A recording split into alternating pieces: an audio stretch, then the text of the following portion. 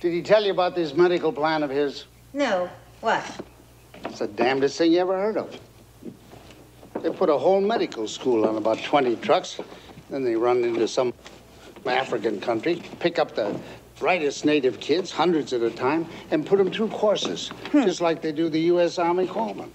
Only his idea is that they're all specialists. You know, each one trained to do one simple thing, like sewing up a wound or delivering a baby or what have you. They go into places where people have never heard of an aspirin tablet, let alone a doctor.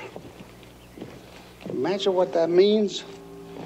For every 1,000 kids they train, they can save 1 million lives a year. Now, just think of that.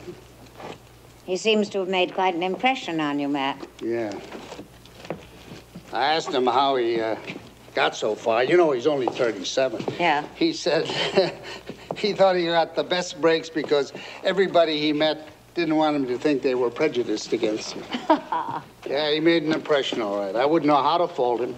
Well, are you trying to fault him? No, of course I'm not trying to fault him. You know, his father is a mailman, retired now, lives in Los Angeles. Now, how do you suppose a colored mailman produced a son with all the qualities he has?